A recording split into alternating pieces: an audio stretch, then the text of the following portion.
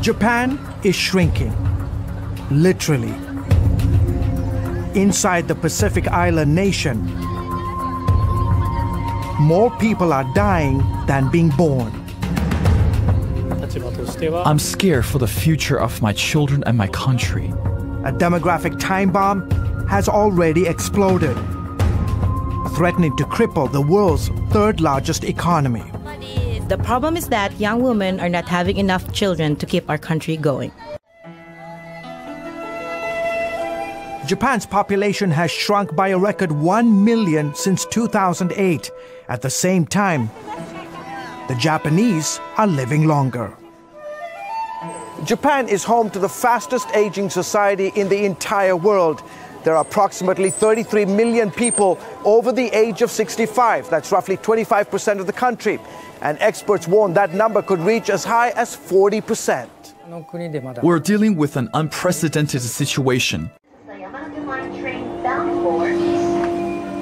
He says if the situation doesn't change, and change dramatically, Japan's population will drop from 127 million today to 107 million in 2040, 87 million by 2060, and a mere 46 million by 2100. And now we have the first local transmission in Florida, and there will certainly be more.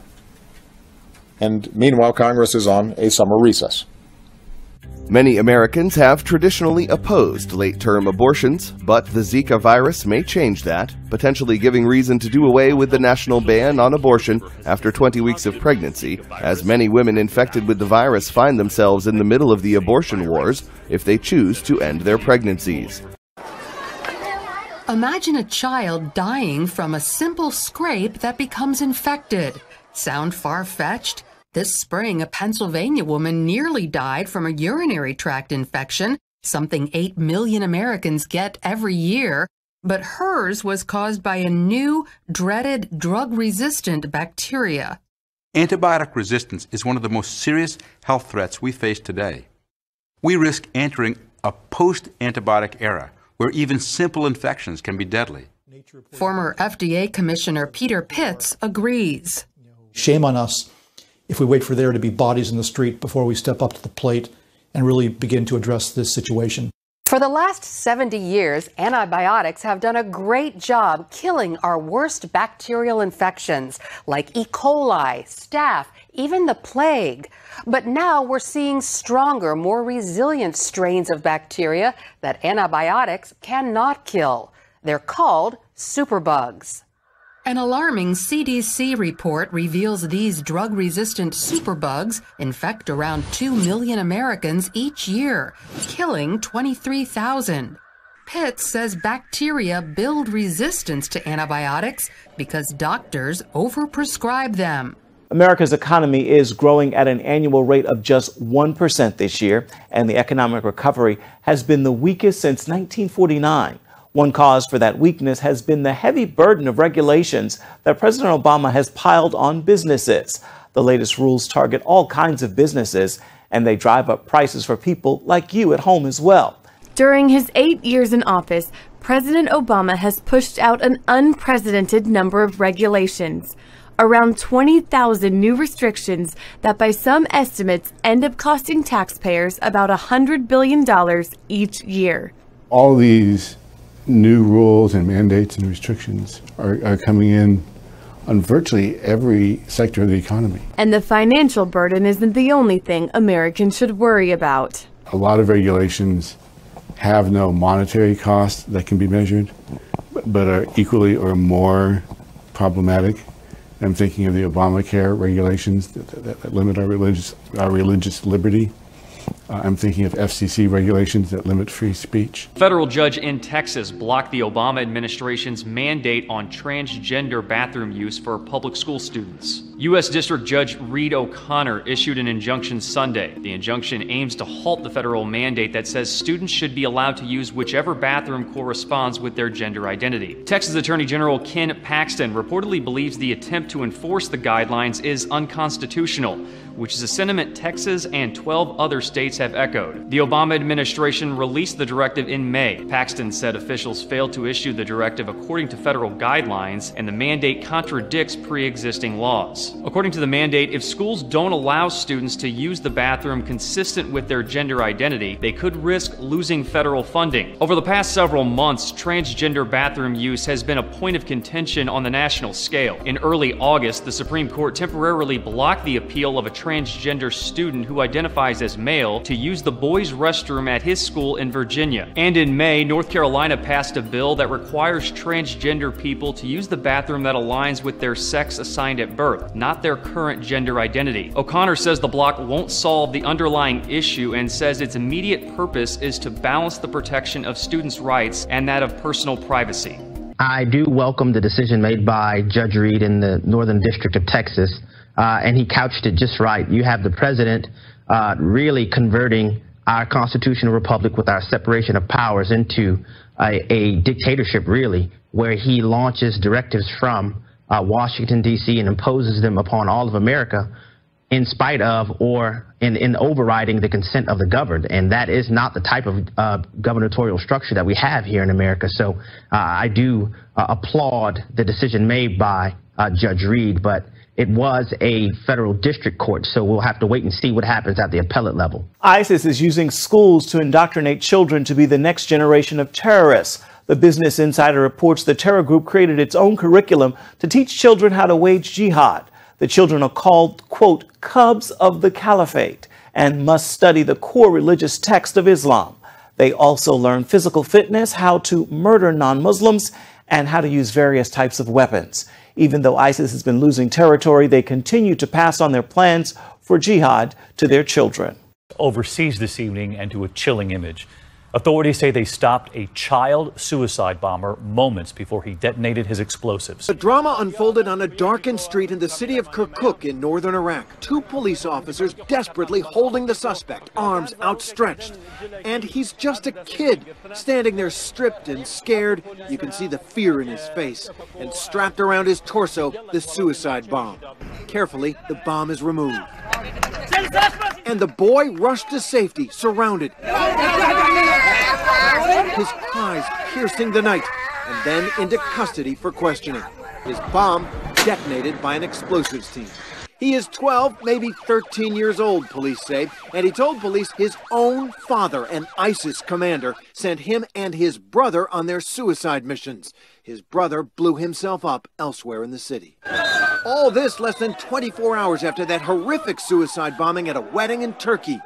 The Turkish president saying the bomber there might have been as young as 12, but officials now hedging on that claim. There's a long and bloody history of using children as suicide bombers by ISIS, by the Taliban, by Boko Haram in Nigeria.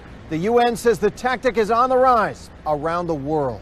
Group of anti-Islam activists in the Czech Republic yesterday drove into Prague's Old Town Square in a military jeep while carrying Islamic State flags and shooting fake guns loaded with blank rounds. All this just this weekend.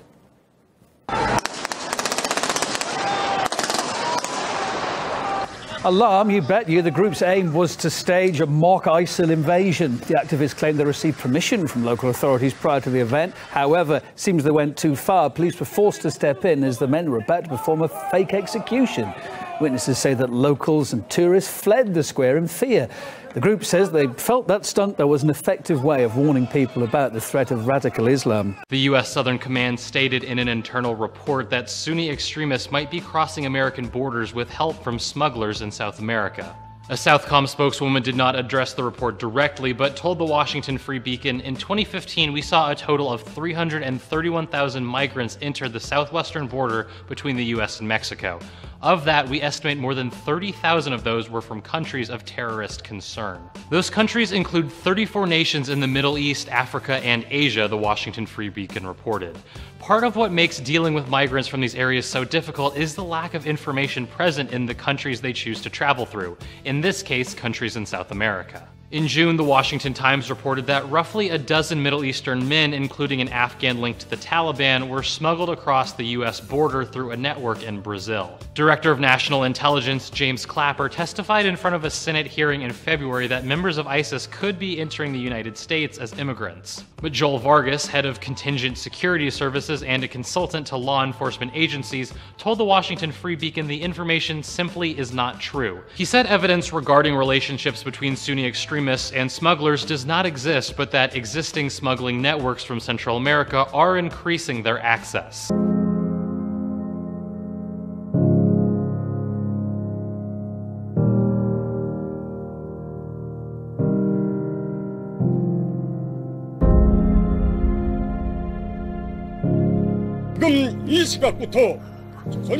From this moment, the first track combined units of the Korean People's Army are fully ready to mount a preemptive retaliatory strike at all enemy's attack groups involved in the OG Freedom Guardian. Statement by the DPRK Army's General Staff called the military drill a clear provocation. North Korea may have enough plutonium to make up to 4 more nuclear weapons. The basis for this conclusion, Pyongyang's recent nuclear activity and the claims by the regime itself.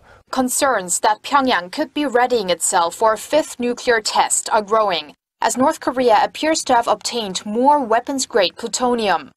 The US-based Institute for Science and International Security said in a report that North Korea has managed to produce between 5.5 to 8 kilograms of plutonium by reprocessing nuclear fuel from its main reactor at its Yongbyon nuclear facility. That amount of plutonium could be used to make between 2 to 4 nuclear weapons when taking into account that 2 to 4 kilograms of plutonium is used in a single warhead. If the North stock of weapons-grade uranium is included, the institute believes Pyongyang has enough material to make between 13 to 21 nuclear weapons, according to estimates up to this summer. The think tank's report is in line with a report from the International Atomic Energy Agency on Friday, outlining its latest assertion that North Korea had resumed its reprocessing activities. That report just came a day after Pyongyang confirmed it has resumed its production of weapons-grade plutonium through its Atomic Energy Institute.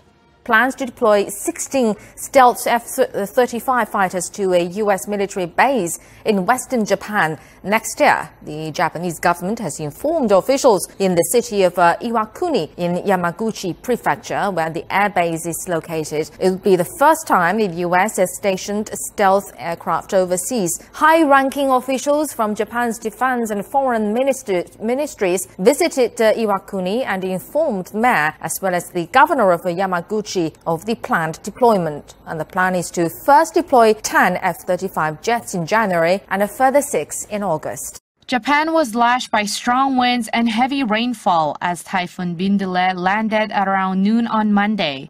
The typhoon, the 9th to hit Japan this year, made landfall in Tokyo and then moved north through the Tohoku region. Along the way, it swept through the cities of Ome and Iruma, which saw record rainfall of about 100 millimeters per hour and winds of up to 180 kilometers per hour, prompting Prime Minister Shinzo Abe's office to issue a landslide warning. In Kanagawa Prefecture, a 58-year-old woman was seriously injured and later died in hospital. Swelling rivers and mudslides damaged houses and other facilities in the typhoon's wake. So far, 850,000 people have been told to evacuate. If the windows are broken, the wind will get in and lift the roof away, so we are worried about that.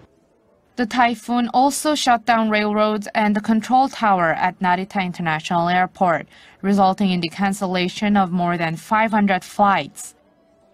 I came here before 9 a.m., so I've been waiting here for about 3 hours. It's been cancelled and nothing has been scheduled. The Japan Meteorological Agency expects up to 200 millimeters of rainfall for Hokkaido, Japan's northernmost island, by Tuesday evening. And with another typhoon, Lion Rock, expected to arrive by Thursday, Japan remains on high alert.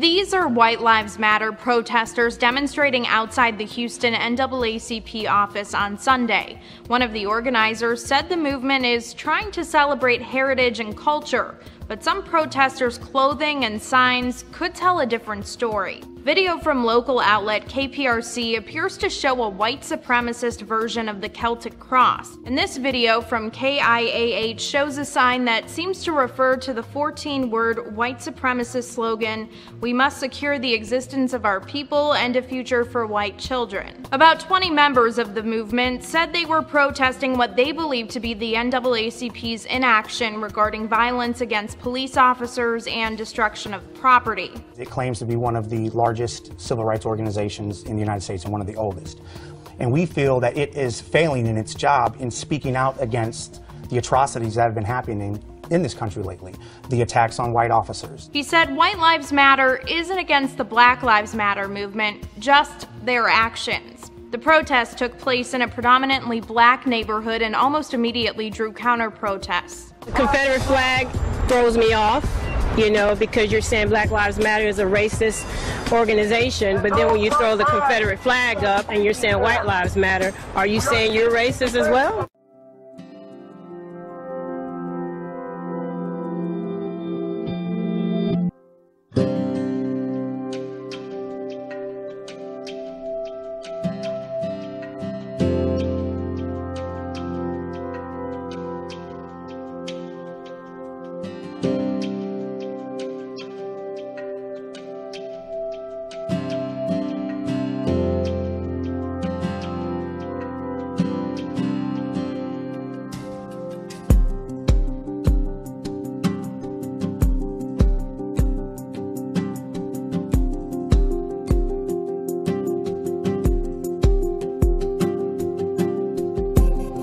Yeah, you did. You did. Thank you.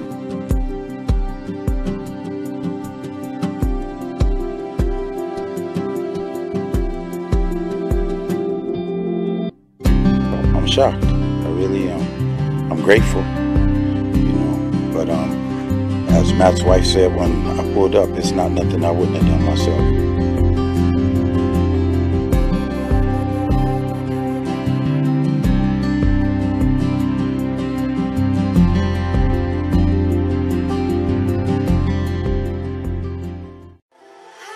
So